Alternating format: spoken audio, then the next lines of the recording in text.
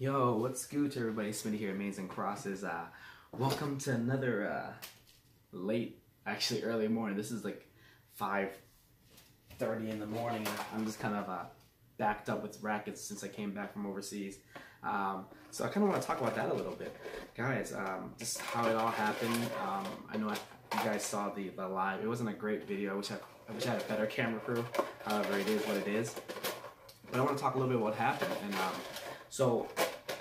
story was, if you guys haven't heard, I did a masterclass on the 26th of January. Yes, the 26th of January. And it was a great time. A lot of people came. I think it was around close to 20 people, I think. It was a sold-out event. It was very packed up that day. So we arrived around 9. The camera people was getting things set up. And then I went on my thing. So I worked on the head TE 3300 or 3300 or whatever.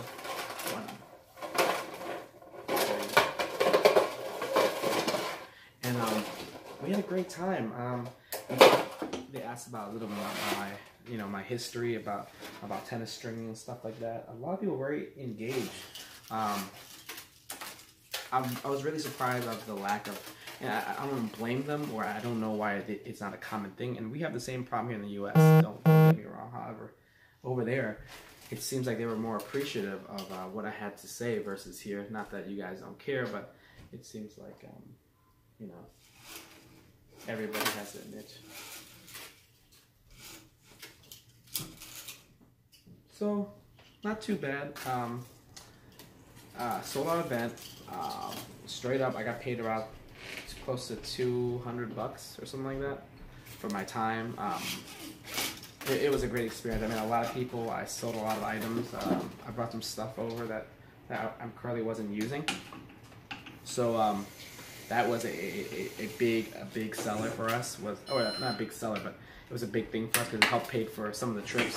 Accommodations were taken care of, obviously, but the plane ticket and stuff like that, and it was just for me. I had to bring my whole family, so there was a lot of expense. So help. Thank you so much for the people who supported me by buying rackets, doing pre-orders, strings, blah blah blah, etc. etc. It was a great. What else? So that was in the morning. A lot of engagement. We had somebody. We had most of the people who wanted to come were people who were interested in stringing and wanted to become stringers and had a side job or whatever. Another one was a tennis pro, and she is a pro for junior. She just got back from the AO or the Australian Open because her junior was playing at the junior championship. Of course, unfortunately, they lost first round, so they came home early. So she was like, you know what, I want to go to this class that they're having ahead, and I think she learned a lot because she's very in tune with the progress of tennis, especially in Thailand. In Europe, I know they do a lot of racket tech, and they're very concerned about the well-being of the racket technology and strength. However, in Thailand, not so much. She want to bring a program like that. I think she lives outside the city. I know she's not in Bangkok. She's probably in the province, a couple hundred clicks away. But she came all the way to Bangkok. I had two or three that flew or drove far distance to come check out my workshop. So thank you so much for that. Ooh, that was I expected to be maybe 2-3 hour long, like 2 hours max, but it ended up being like 4 hours, and I didn't realize I was hungry. We took about 3 different breaks, and it was fun. Right after that, I went to another event that they asked me to appear for, which is a YONEX, which was an interesting ride. YONEX was fun because that was unexpected. They heard about my master class in Bangkok, so they're like, hey, why don't we invite this guy out to YONEX and picked his brain. Especially that night, it was Naomi Osaka playing for the finals. I guess it was us. It was Saturday night. And Naomi Osaka won, so it was like kudos to us and YONEX, Team YONEX. So it was a great.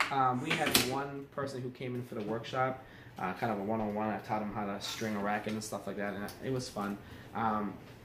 great highlight for the YONEX one is I got to use the ProTech 8 or the PT8 Deluxe, and it was amazing machine. The reason is like, man, it does a 10-minute warm-up startup early in the morning, so it just calibrates.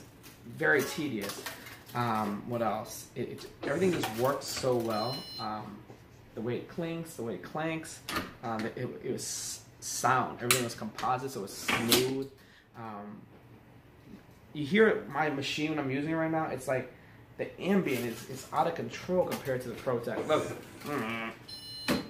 You hear that? Everything's like clink. You hear that? That's just too much. That's too loud of a machine. Like why? Why? The ProTech was just nice, soft, and quiet. So I was very happy about that, using that. What else? So that day was gone, and I'm going on my vacation after that. And then after that, I was introduced to another person from Wilson, because I was trying to get a hold of the Wilson team, and they actually had an ATP Challenger, and actually literally the last day before I left, Job Top Gun in Rama Garden in Bangkok. They had the Bangkok Open, which is the ATP Challenger Tour, and I got there. Tipsarevic was there, and got to string a racket. Met the local tennis pro, talked business a little bit, and it was great. And the great thing is when we talked, it was universal. They knew like how in demand stringing was and how important it was. Like he said, he gets crappy string jobs all day from either competitors or whatever. He said it's just not up to par how other people go because it's a cheap alternative. Same thing we get here. So that was kind of my recap for the Bangkok trip. I had a great time. If anybody has any question, put it in the comment below. This is my vision in the future, is to do traveling and stringing at the same time. But besides that, guys, peace out.